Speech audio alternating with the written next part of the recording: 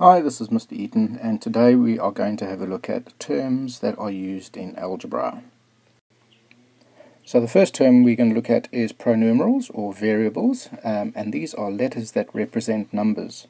So for example, the letter A, or the letter X, or the letter B, or the letter C, or the letter Q, etc., etc.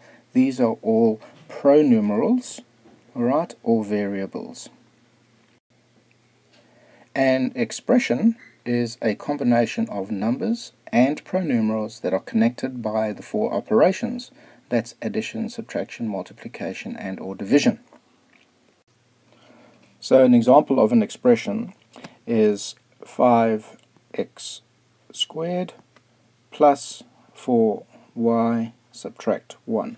Over here we can see that that is an expression, that is an expression, and that is an expression. And the reason they are an expression are because they are separated by one of the four operations.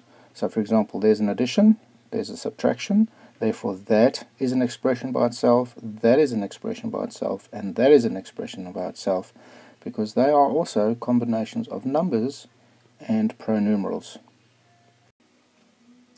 A term is a combination of numbers and variables connected only by a multiplication or a division sign, but are also separated by an addition and or a subtraction. So for example, we can have 5x add 7y. Therefore that is a term because it is 5 multiplied by x, and it is separated by an addition or a subtraction.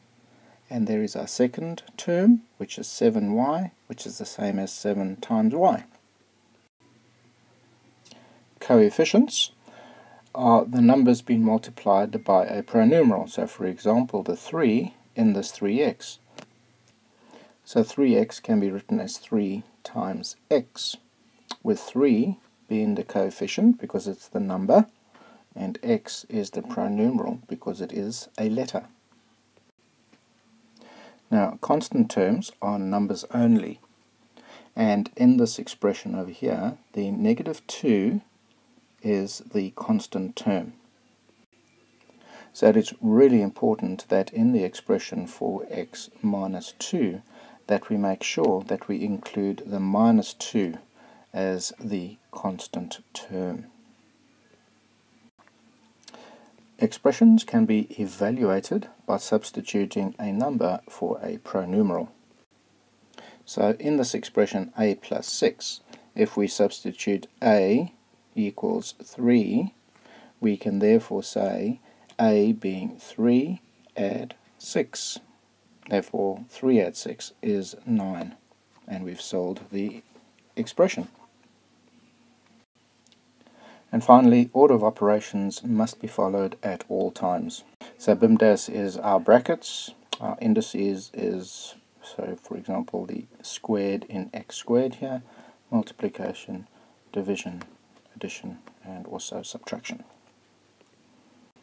So there you go, these are some of the terms that we use in algebra.